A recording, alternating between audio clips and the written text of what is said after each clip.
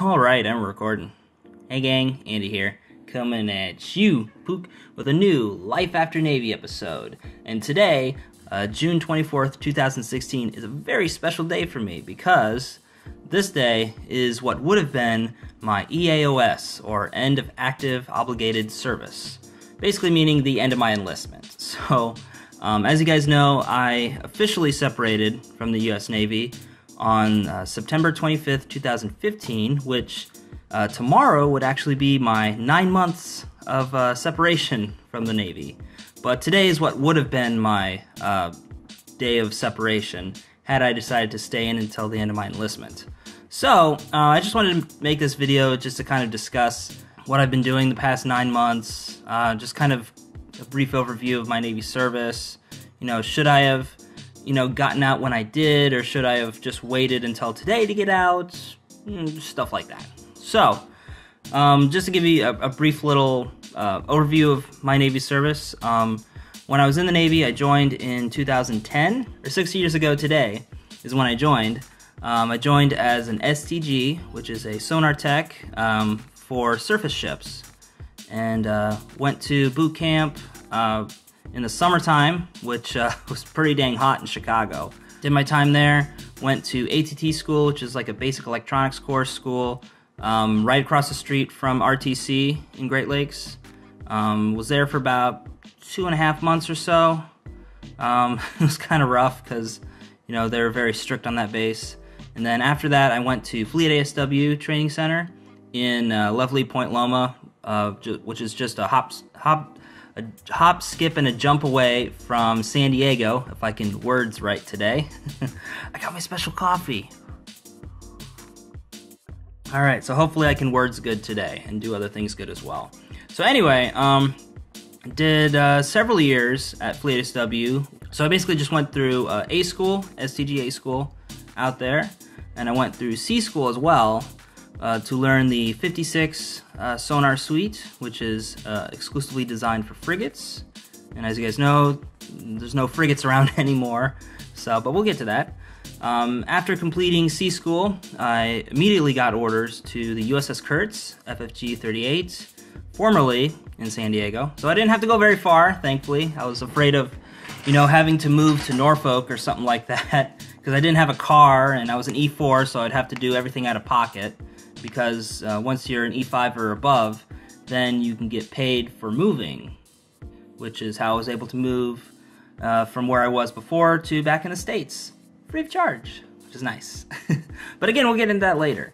So anyway, I went to the USS Kurtz, and then we went on a final 6-month deployment, just like 4 days after I arrived. So I was very much a last-minute shoe-in for there. Did 6 months in Central America, visiting all kinds of different places, mostly Panama.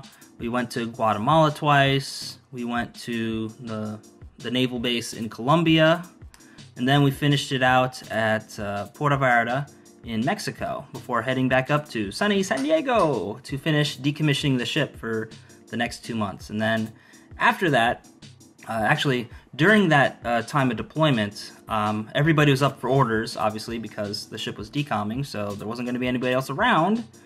So when I was up for orders, they tried getting me orders to another frigate, but because frigates were decomming, and my, specialty was towards frigates, because that's what the 56 system is set up for. It's not in any other ship except for frigates. So they tried finding me orders as a 56 tech to another frigate, but there were no orders available. So I told them, I'm really interested in going to Japan. Is there any way we could work something out, maybe send me back to school to learn the new sonar system so I can go back out to Japan? And I was afraid that because I had just gotten out of school, that they weren't going to send me because, you had to be in the fleet for so many years to be considered, I guess, like a worthy investment for them to invest even more money into you. So I was very worried about that. But because they had no orders for 56 techs and the ship was decomming, they pretty much had no choice but to send me back to Fleet ASW after the USS Kurtz decommed. And I was there for another 2 months or so. Then after that, I got sent out to USS Lassen DDG-82, formerly in Yokosuka, Japan. Now they're in Mayport, Jacksonville, Florida. So, but at the time, they were in Yokosuka. And 7th Fleet life out in Japan is way different than being in San Diego. San Diego's a lot more laid back, but 7th Fleet, you're on call and you're just, constantly moving all the time. And it was a big culture change for me.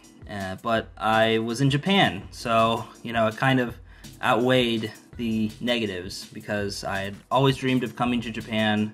Very interested in Japan when I was younger because, my cousins, they were out in Yokosuka, Japan as well, some 20 some odd years ago. Their dad was in the Navy as well, and so he got orders to a cruiser out in Yokosuka. I think it was the Mobile Bay. I don't remember. I think it was Mobile Bay. But anyway, he got orders out there, so the whole family got shipped out to Yokosuka. And they would always send me stuff back from Japan, just little trinkets and stuff like that, cups, chopsticks, bowls, whatever. And I remember they sent me a little Lego toy boat, which had, all the kanji and katakana, hiragana, all that kind of stuff in the little pamphlet that showed, like, upcoming Lego sets and stuff like that.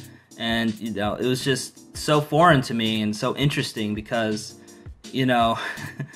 being, a small-town Ohio kid, you didn't, especially in the very early 90s, you didn't get to see a whole lot of Japan stuff. It was mostly just stuff in English, maybe some Spanish and French, maybe, every once in a great while. But to actually see, like, the Japanese language and stuff like that was very foreign and new to me. And it was just so interesting. And they would even send me back, like, some yen coins and stuff like that and say, like, I don't know, this is a 100 yen coin, this is worth, like, $1 in America. And I was just hooked from that point on. And then later, during, like, my high school years, I got really into anime and stuff like that. And I know, weeb, but whatever. I think the anime that really got me interested in Japan, the country, was Tenchi Muyo, because, yeah, I know there's no mystical demons and crap like that floating around Japan, duh, but just the scenery of that part of Japan, which I think is Kansai-ish region, I don't know, something like that, but just, looking over hills at, cities and stuff down in, like, the valley and stuff like that, and just all this cool stuff, I'm like, this is awesome, I want to visit there someday, because that's one of the things I love about anime is just it really likes to set the scene and set the tone. And those are the parts of anime that I really enjoy. So, got really interested in coming to Japan at some point. So, that's why I went to college right after high school, because I kind of figured that was a logical thing to do. Went to college for a couple years, didn't really work out, wasn't really prepared for a lot of the things, wasn't very organized. I did okay in high school, but, I was mostly just on autopilot. But when I got to college, I found out that you couldn't really do that, at least to the degree that I was doing. So eventually my grades suffered, and I lost a lot of financial aid because my mom remarried. So a lot of the grants and stuff that I was getting before, I wasn't getting at that point because my stepdad and my mom collectively made too much money for me to get those grants. So I was kind of out on a lot of different fronts.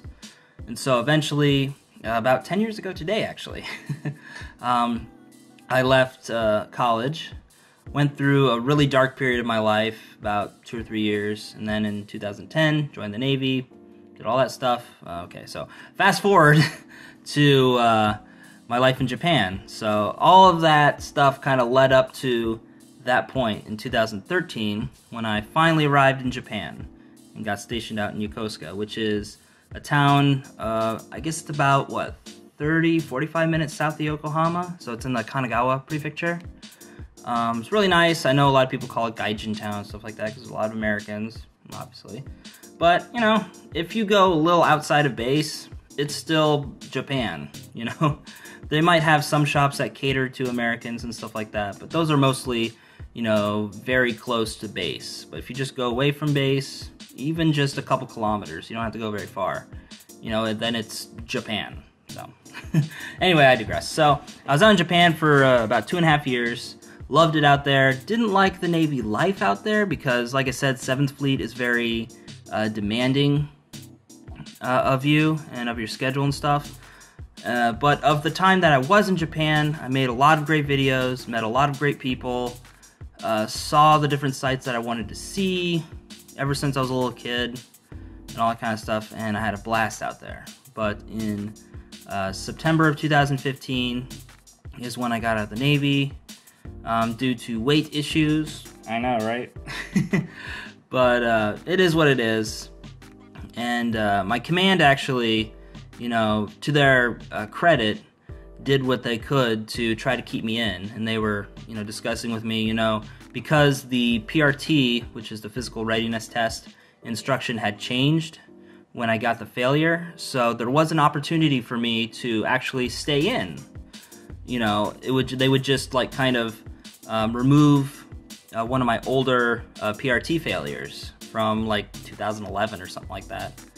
So I was actually a couple days away from having that PRT failure removed anyway. So, you know, that recent failure would have just been my 2 instead of my 3. But in any event, the PRT instruction had changed at that point, so it would have allowed me to expunge one of my failures, so I would only have 2 on the record. And so I would be able to, you know, stay in the Navy so long as I, you know, lost the weight and all that kind of stuff. And I would only have 1 failure left. So my command was really pushing to have me stay in. They were getting ready to fill out all the paperwork and the requests and all that kind of stuff to, you know, expunge that last PRT failure, or the oldest one anyway. But I told them, you know, because I was given the choice of either staying in through that new PRT instruction or to just simply process out like normal.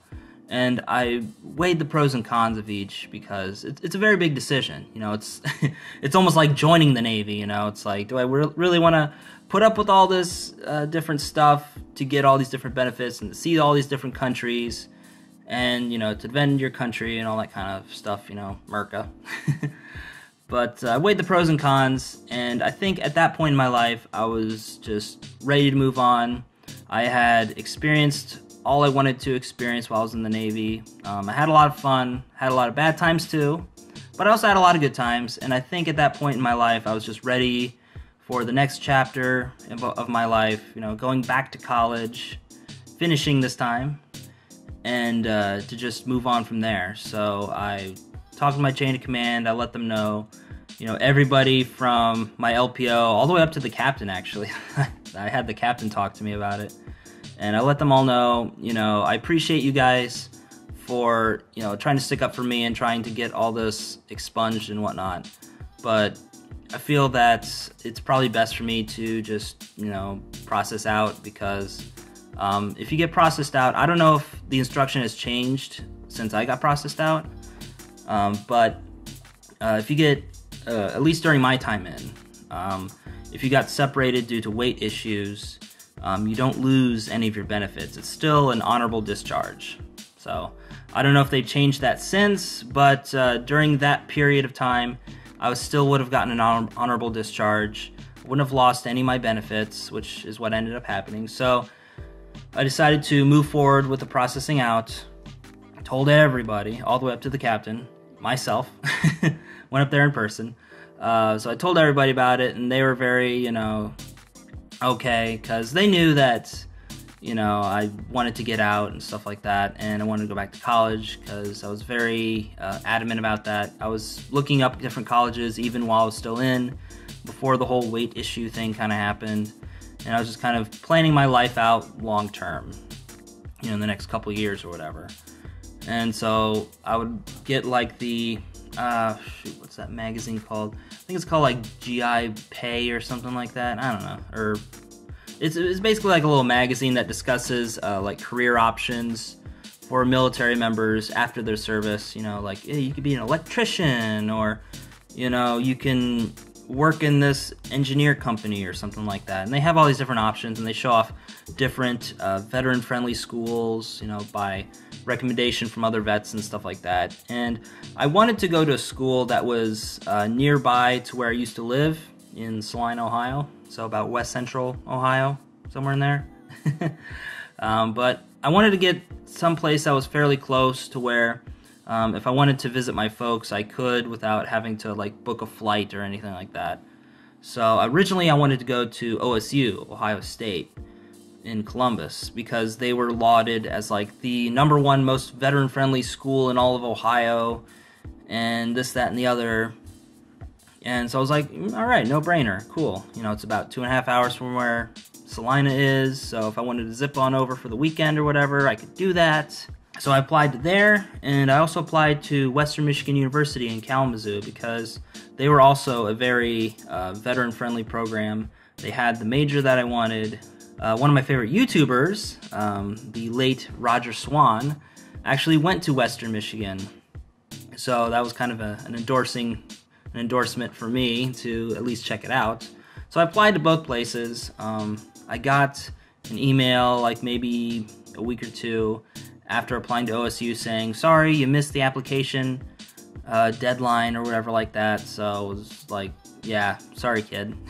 So they didn't even look at my application. They were just like, you forgot the date or something like that.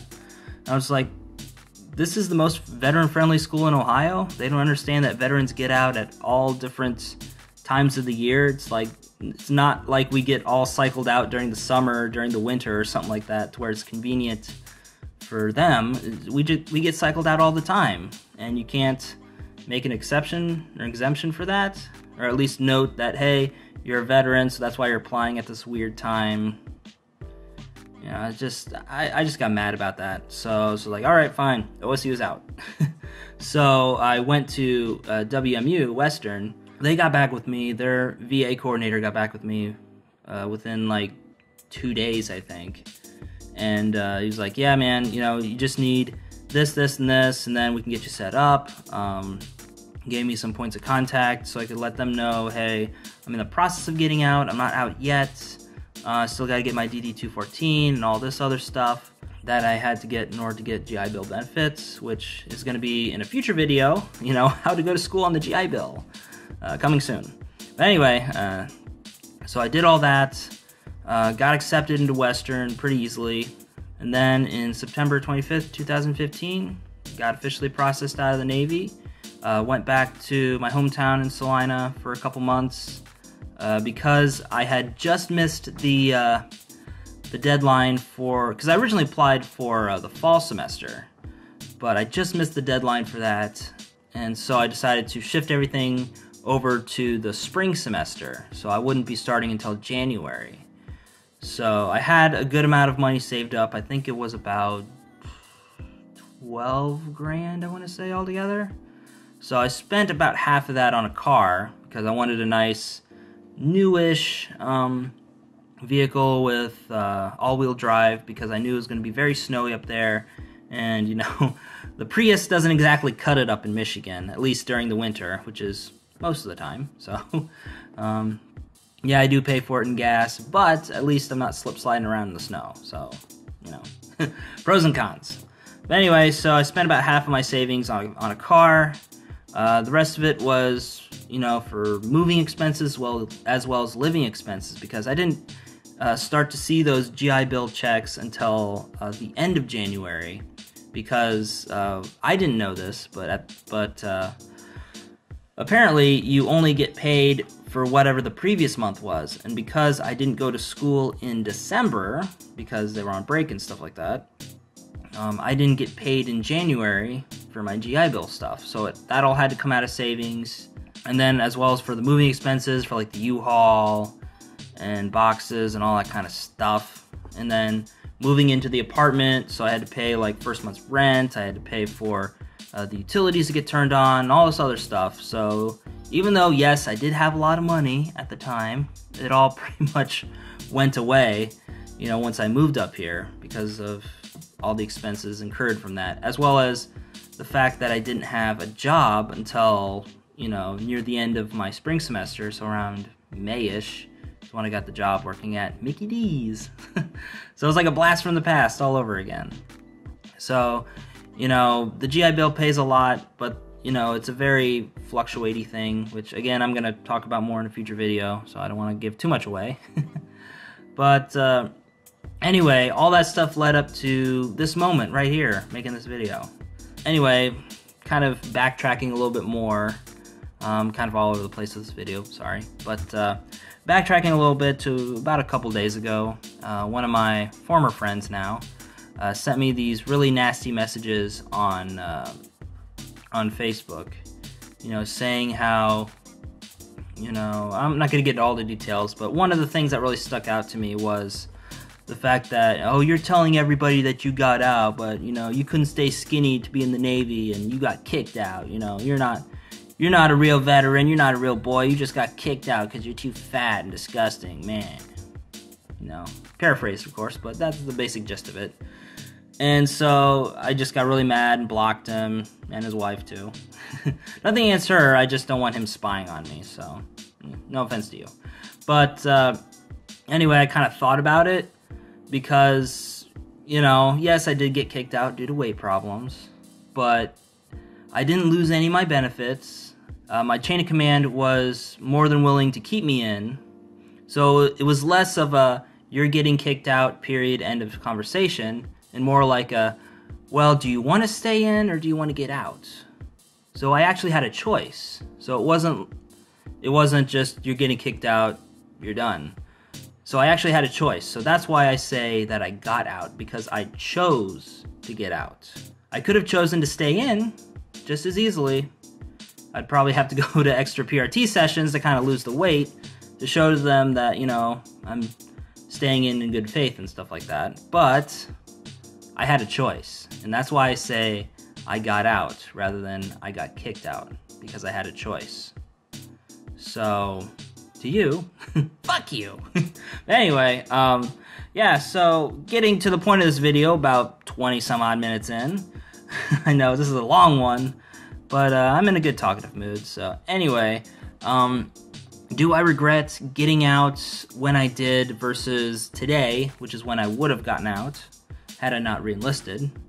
No, I mean, there are some things that I regret just due to the timing of everything, because, you know, nobody was hiring during the winter, so I couldn't get a job for a long stretch of time, and I also had to basically just sit at home, do nothing for like 3 months while I waited to get an apartment up here in the Kalamazoo Portage area, as well as just waited for school to start, because it didn't really make sense for me to get an apartment without, you know, having those nice GI Bill checks coming in.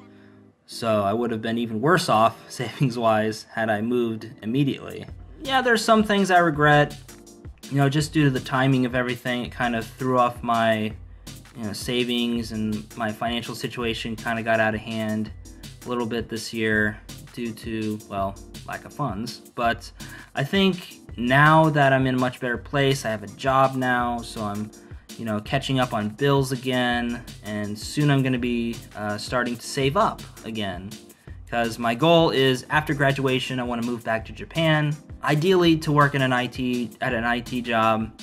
But if I have to teach English to the kids to kind of get a visa or whatever, it's fine, whatever. As long as I'm in Japan, that's my goal.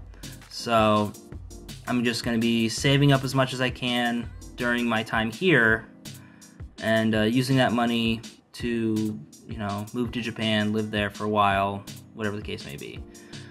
So, do I have any regrets for getting out when I did?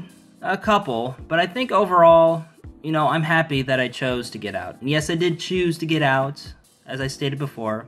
It's all a choice. Could have chosen to stay in, you know, beating a dead horse here. But, yeah, overall I'm happy where I am right now. Got a nice full head of hair, so I can't complain too much. Yeah, I mean, I don't make as much money as I used to being in the Navy. Sometimes I worry about, like, money, you know, for food and stuff like that. But overall, I'm in a pretty good place in my life. Starting to pick things back up again. And just ready to move forward with the next chapter in my life. So, yeah, no regrets. So that doesn't mean that I'm discouraging people from joining the Navy. If anything, I would highly recommend that you guys join whatever military service, at least for the initial 4 years, just to see, you know if you like it or not. And I do have to say, you know, the military is not for everybody, and I'm gonna make this a future video. As I said, you know, is the military for everybody? But overall, I just recommend at least trying it out. Wait till you're 21 at least, because at least you can drink.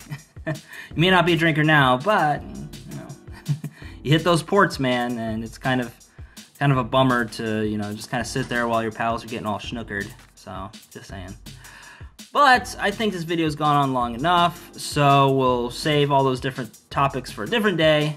But for now, no regrets, living life to the fullest, as much as I can anyway. So, with that said, this is the TheAndySan. Sign up for now, thanking you guys for tuning in to this rambly celebration of my joining the Navy and getting out of the Navy and all that kind of stuff, and for watching my other stuff. And future Life After Navy videos are coming soon. I've been a little busy lately, so it's been kind of hard to get these videos out, but they are coming soon, and I do have topics, so yeah. And if you also have questions about getting out of the Navy, some Navy questions I'll answer, but it depends on, you know, I can only answer them based on my own experience, so things might have changed since I got out, so just keep that in mind. But anyway, thank you guys for tuning in, watching this video, watching my other stuff. Also want to thank you guys for liking, the thumbs, commenting, subscribing, send a few friends to the party, and hey, as always, we'll see you next time. Catch you later, guys. Bye.